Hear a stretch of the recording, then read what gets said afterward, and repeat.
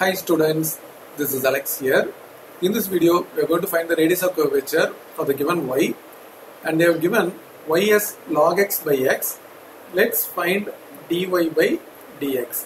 For this, we are going to follow the formula u dash v minus u v dash by v square.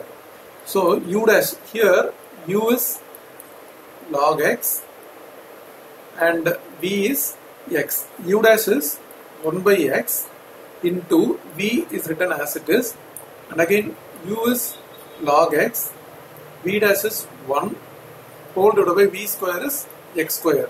So we can cancel this. So we have 1 minus log x by x square at x equal to 1 is a given point.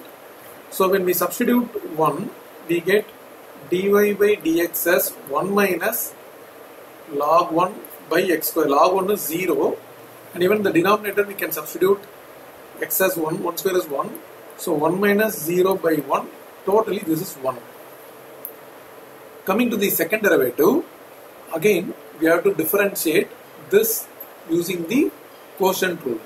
So here u will be 1 minus log x and v will be x square. So it is d square y by dx square is u dash, which is minus 1 by x into v minus u 1 minus log x into v dash is 2x whole divided by v square, so x square whole square. Anyway, we have to substitute 1, so at x equal to 1. After cancelling this, we get only minus x, so it is minus 1.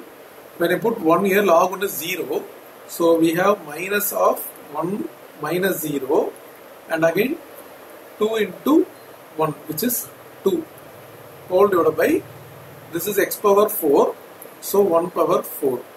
Finally, in the numerator, it is minus 3. Denominator is 1. So we have minus 3. So coming to the radius of curvature formula, rho equal to 1 plus dy by dx whole square whole power 3 by 2 whole divided by its second derivative d square y by dx square. If this is negative, we take its magnitude as positive. Then 1 plus, we got the dy by dx value, which is 1. So here it is 1 square, which is again 1 only, whole power 3 by 2 divided by minus 3. But we take its magnitude, so we take only the positive value. So the value of rho is 2 whole power 3 by 2 by 3. This 2 power 3 by 2 can be written as 2 into 2 power half. This 3 by 2 is 1 plus half. So we split like this. So finally we get the radius of curvature rho as 2 root 2 by 3. So this is our required radius of curvature.